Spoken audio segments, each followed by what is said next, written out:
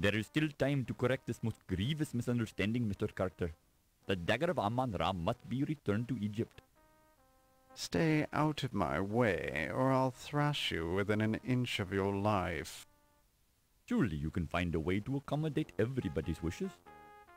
Who are you to tell me what I can do with my own property? Your property? What authority did you have? The authority of the Egyptian Antiquities Service. So if you don't like it, I suggest you waddle on back to Egypt and complain to your own government. Would it not be better to work this out diplomatically? This isn't a case for diplomacy. It's a case for your acceptance of the situation. It is not just my acceptance at issue, Mr. Carter. Frankly, some of our people are quite upset, moved to take drastic measures if need be. Are you threatening me, you malodorous little man? Mr. Carter, there are some who would rather fight back than allow their country to be stripped of its national treasures. Any fat savage who lays a finger on my exhibit, or threatens me, will find himself in deep trouble. Do I make myself clear? As clear as the water of the oasis, Mr. Carter.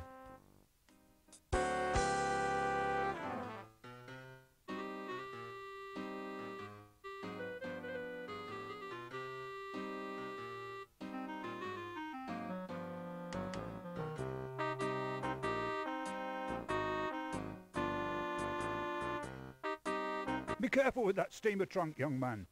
It's exceedingly valuable. It sure is heavy, Mr. Carrington.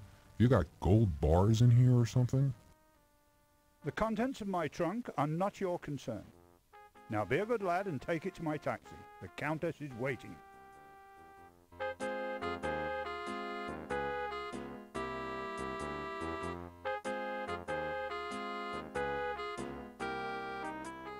New Orleans, 1 week later.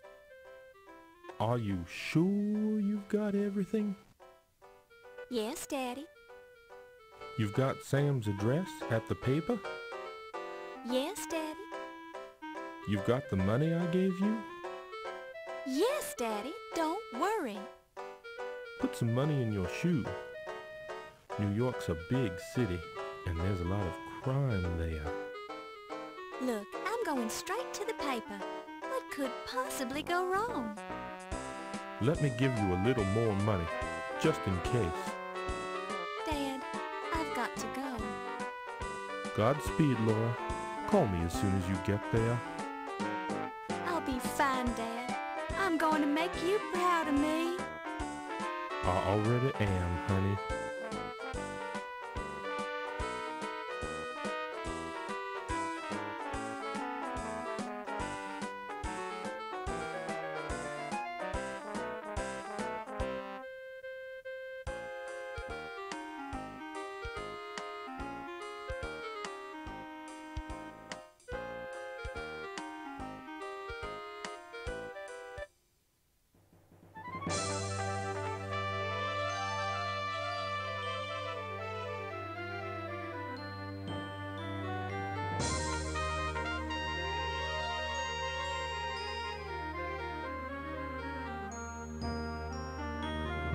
Excuse me, dear, are you a secretary?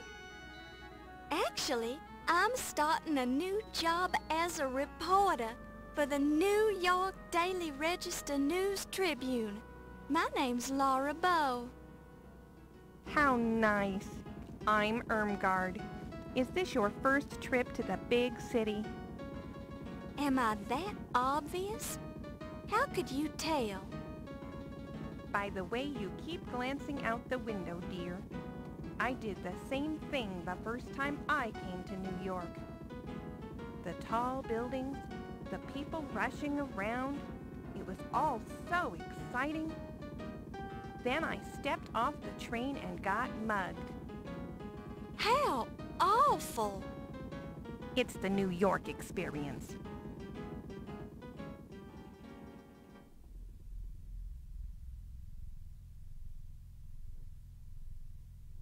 Thank you, dear. You're very kind. I've enjoyed traveling with you. Do you need any help getting home? No, dear. I'll be fine. Thank you. You're sure you'll be okay? Yes, thank you. Goodbye.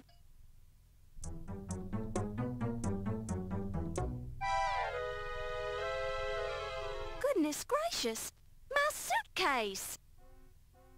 Can you spare a dime, miss? Certainly, sir. I'm always ready to help those who are less fortunate. Well, that's just peachy. Give me all your money then. Excuse me? Hand it over. This seems very unfair. Welcome to New York, kid.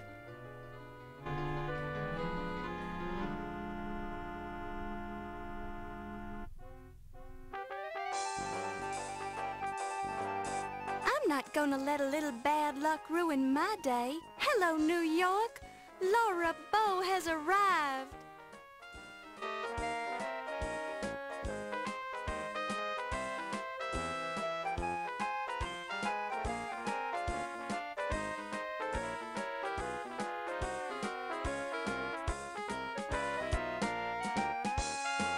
My destiny awaits. Nothing can stop me now.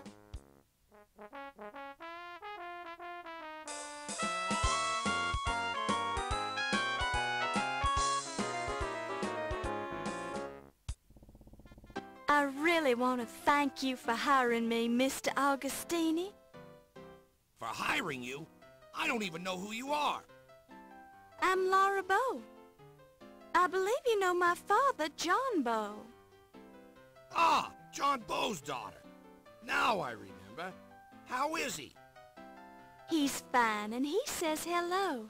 He wanted to know if you still had that newspaper clipping on your wall about the explosion of the Hindenburg building in New Orleans. Yes, your father was the first cop on the scene of the explosion, and he let me into the wreckage so I could cover it for the paper. I rescued Rupert Hindenburg from his burning office, wrote about it, and made a name for myself as a reporter. I owe John a lot for that.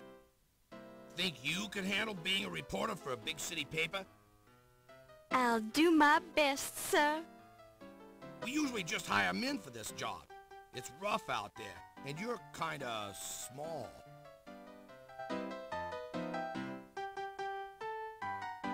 I can do it, Mr. Augustini. Just give me a chance. All right, as a favor to my old pal John, but I'll be keeping a close eye on you. Thank you, sir. For your first assignment, I want you to write about a burglary. Some kind of fancy knife was stolen from the Lion-Decker Museum. I'll arrange for you to attend the fundraiser at 7 o'clock tonight for their new Egyptian exhibit. Everyone will be there. Tell them you're covering the society news so they won't clam up on you. You won't regret it, sir. I have a nose for news. Just keep your nose out of trouble. Here's your official notebook and your pencil. It already has Crodfaller's notes in it. Have the story ready by 3 tomorrow, or you're out of a job.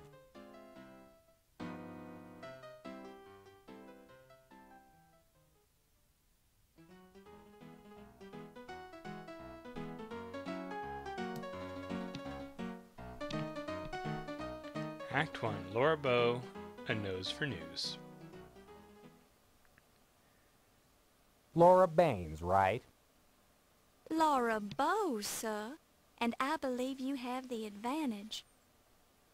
Crodfaller rhubarb, ma'am, though you can call me Rube. So I suppose you've already met Sam. Yes, he's very colorful. Don't let him shake you. He's tough on the outside, but inside he's got a heart of stone. I'm sure he... Pardon me? What did you say? Never mind. Just pulling your leg. Why don't you take this desk right here and we'll get you settled in? That's very kind of you. Mr. Augustini sort of left me on my own. I have to start on this story about a burglary at the Lion-Decker Museum. And there we go. About 12 minutes in, we finally get control of the game. Yeesh, that was a long introduction.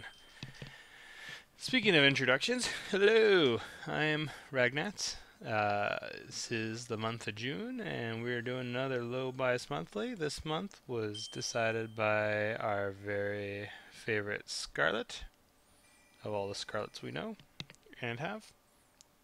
He's our favorite. He chose Sierra Adventure Games, and I decided to go with this one. It's Lorabo 2, The Dagger of Amon-Ra. Sequel to Lorabo, The Colonel's Bequest, which I don't like as much as I like this one. I really do like this one. It's a lesser-known Sierra title. I don't know if it's the least known, but it's definitely lesser known. But gee whiz, it was tough deciding which game I wanted to do for this month. I could have done this, which was really exciting to me. I could have done King's Quest 3, which had a really awesome inventory management system with all the illegal items that you can't have when the wizard's around. But man, you can die really easily in that game. I was considering doing Quest for Glory 4, but I kind of want to do the Quest for Glory games in order. Maybe around Halloween I'll do some Quest for Glory stuff. I don't know. We'll see. So I own this game. I actually own all three of the games I just mentioned. This one and King's Quest 3 are part of the Roberta Williams anthology that I have. But the CDs for that do not work on Windows 10. Can't load up the setup. So I found a website that let me use. Well, it installed it for me and then set up DOSBox to make it all work.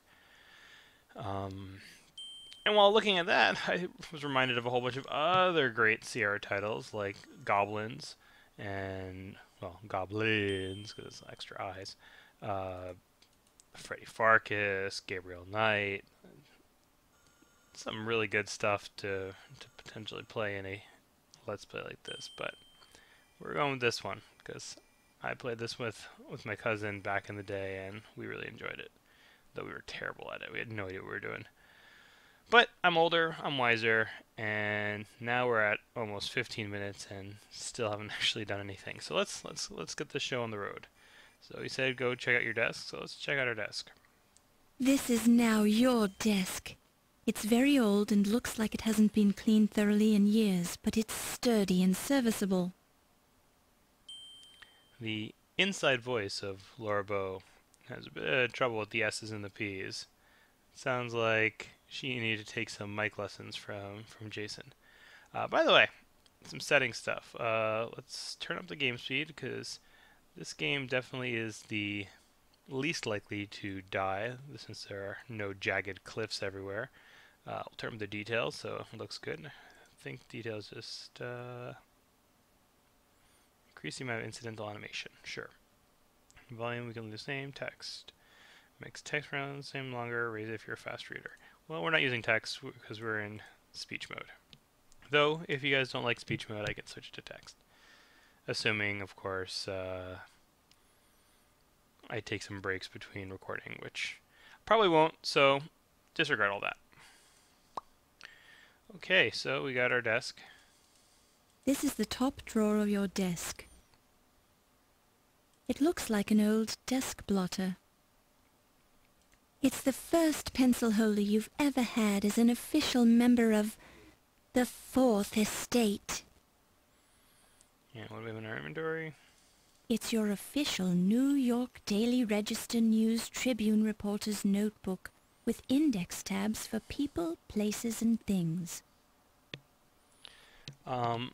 Now, the notebook's actually kind of a very neat mechanic on its own because when you look at your notebook, as she said, people, places, and things, and miscellaneous.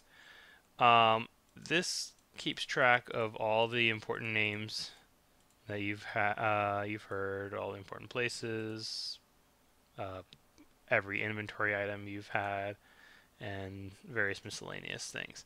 Now, touching them does nothing, and you can only touch or exit. There's no other alternative.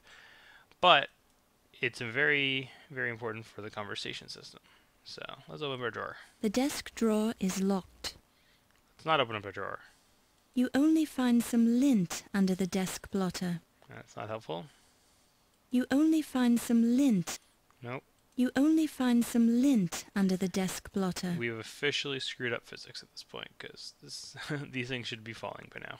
You peel up a corner of the blotter to reveal a small key. Yaha. You pick it up and place it in your purse. So like most CR games, you just go in our inventory, pick it up. You unlock the drawer.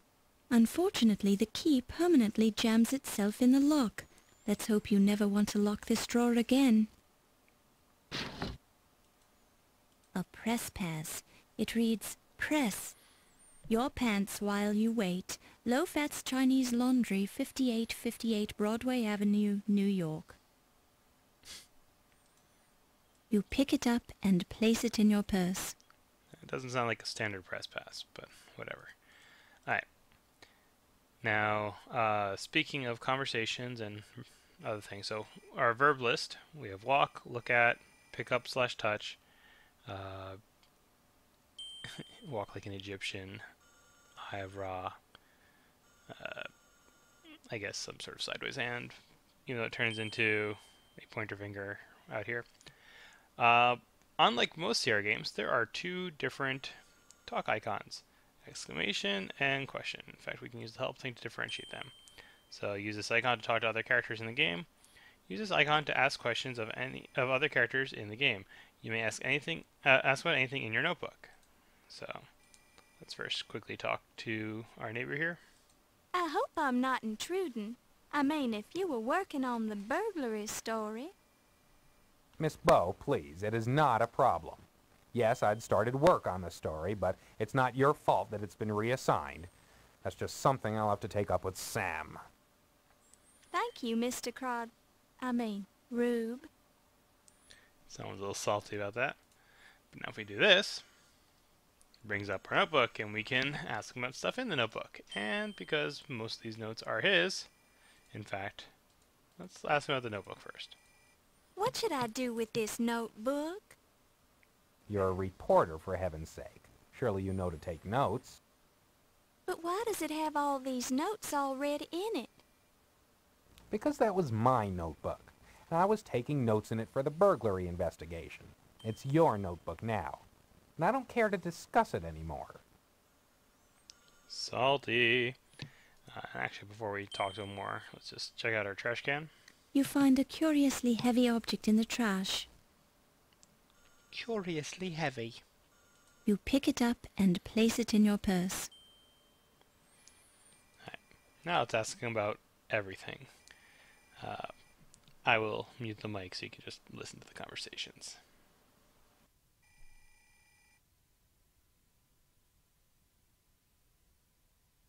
What can you tell me about Sam?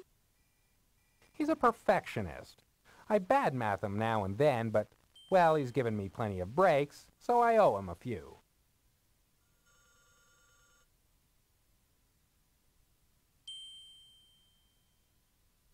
What can you tell me about this Pippin Carter character? A queer bird, if ever I've met one. Kinda comes across as cultured, yet he's a loudmouth, you know what I mean? He's got a chip on his shoulder the size of the Brooklyn Bridge. He'll try to cut you down, just shake it off. That's what I had to do.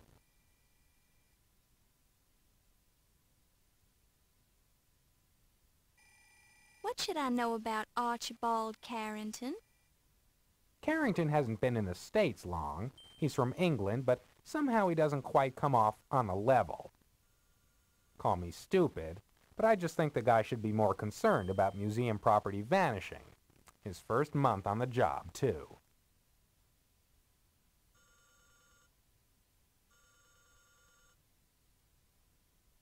Have you dealt with Detective O'Reilly? I know he's assigned to the case. I didn't get anything out of him. Maybe you'll have better luck being a lady and all.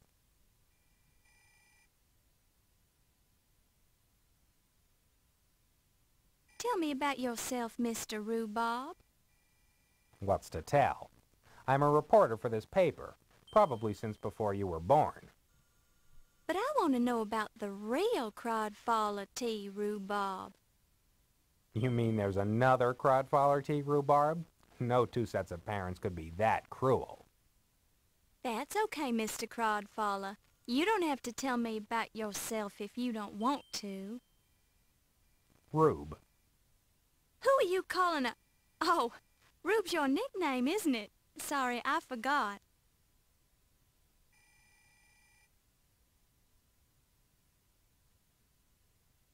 Tell me about Low Fat. The old laundry guy? What's to tell?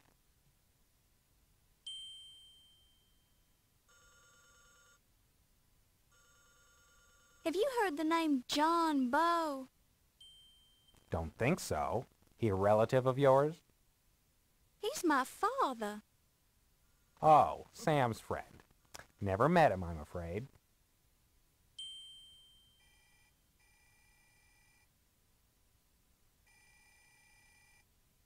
Is there anything I should know about working here at the New York Daily Register News Tribune?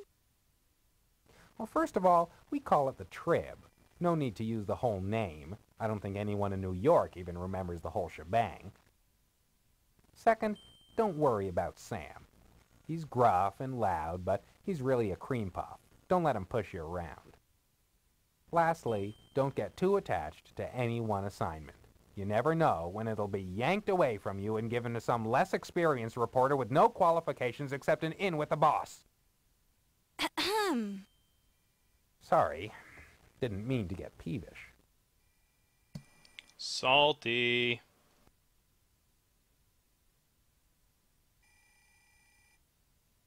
Anything I should know about the police station? Well, it's usually a good source of information. It's standard procedure to check there at some point in any investigation. Sometimes they just blow smoke at you, hand you the commissioner's party line. But once in a while they'll give you something you can actually use.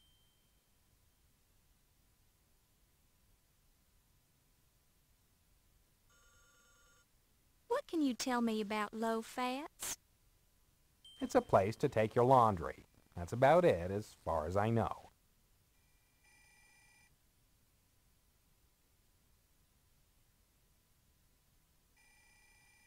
Give me the lowdown on the 12th Street docks.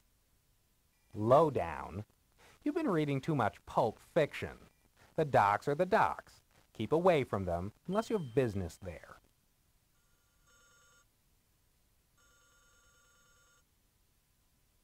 Is there anything I should know about the Leyendecker Museum? Yeah, I went down there. I did get that far in the investigation, at least. I met the museum's president, a stodgy old croaker named Archibald Carrington III. Cagey guy, didn't seem overly concerned about the dagger. You might see if you can get a little bit more out of him. I also spoke with a Pippin Carter. Nasty little squirt. He acts like the world owes him a living. Apparently, he's the one who's originally discovered the dagger in Egypt, along with some of the other junk in the exhibit. Now, he was hot about the dagger. Took the whole thing like it was a personal stab at him. No pun intended.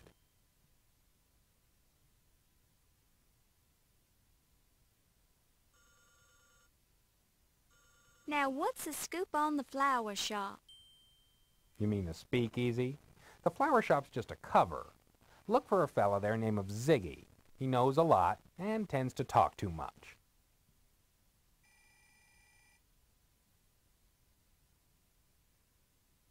Any advice for somebody who's brand new to the city? Well, keep your eyes off the tall buildings. That's how muggers spot you. Don't leave your luggage alone for a moment or somebody will walk off with it. And if you travel anywhere, be sure to put some money in your shoe, just in case.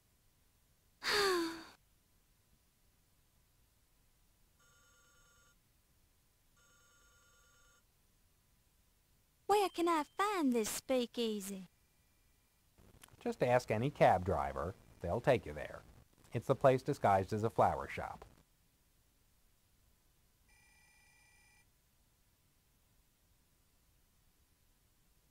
is Ziggy?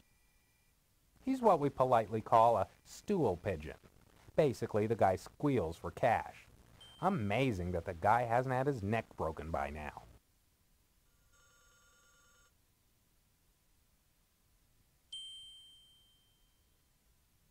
What is this? I'm not sure. Hand it to me and I'll take a closer look at it.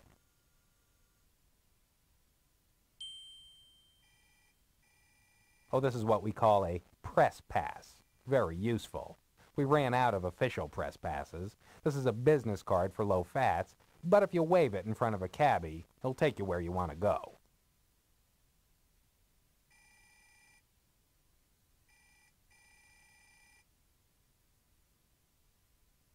I found this baseball in the trash. What should I do with it?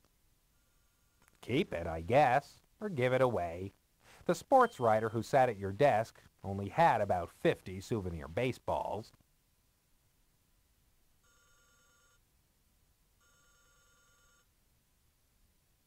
I have a feeling 1926 is going to be a great year, don't you? Yeah? You ever try writing obituaries for a living? Hardly a jolly way to spend the year.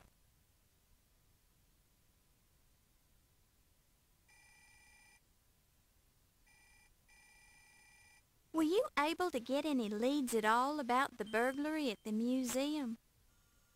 No, hadn't been working on the story very long. I went to see Detective O'Reilly down at the police station, but he was pretty tight-lipped. I was planning on talking to Ziggy down at the speakeasy. He's a stoolie, usually good for a tidbit or two. Any other leads I can follow up on? With due respect, ma'am, it's going to be your byline on the story, not mine. Point taken, Mr. Crodful. Rube.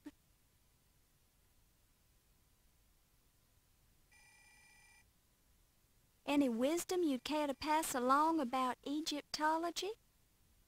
You've already proven to me you know as much about Egyptology as I do. Maybe more. I bow to your superior knowledge, Miss Bow. Thank you, sir. And that was that. That was a lot of talking. Just do a couple more things and then we can call this a video. One notice reads, when covering formal events such as embassy parties, please dress appropriately. We've had complaints about reporters who refuse to dress properly at social events. That's an important hint. One of the notices reads, some of our employees have been asking for a 40-hour work week, as has been proposed by Mr. Henry Ford. This is not an automobile factory, this is a newspaper. News happens 24 hours a day, and we need to report it. One of the notices reads, stolen, 1 Victrola, reward offered, no retribution will be exacted.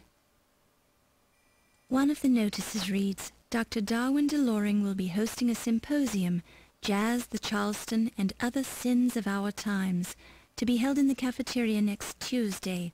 All repentant souls are invited to attend. One notice reads, when covering formal events such as embassy parties, please dress appropriately. Alright, so that is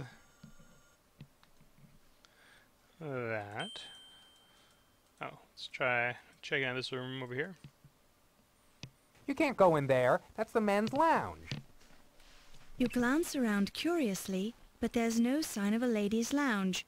This is patently unfair. Patently. Alright, let's get out of here.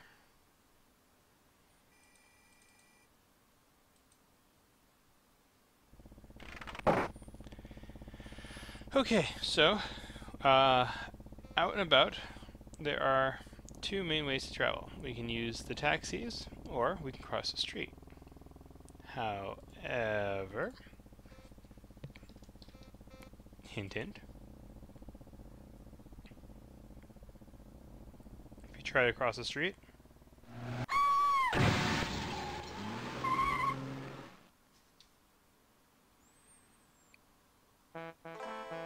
if you don't look both ways, you'll be dead in no time flat.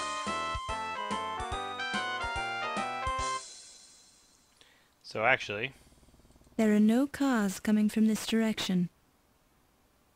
There are no cars coming from this direction. So now that I've looked both ways, I can cross the street. And across the street from the Tribune is the police office. Yay! Or police station. Hi there, snoring guy. A man sleeping under a newspaper. Judging by the strong smell of alcohol, you deem it wise not to light a match in his presence. Excuse me, sir. Don't bother me, lady. I'm sleeping. I'm sleeping. He snores in response. Jerk. Alright. We'll take a look at the police station next time. Till then, folks. I'm playing a game!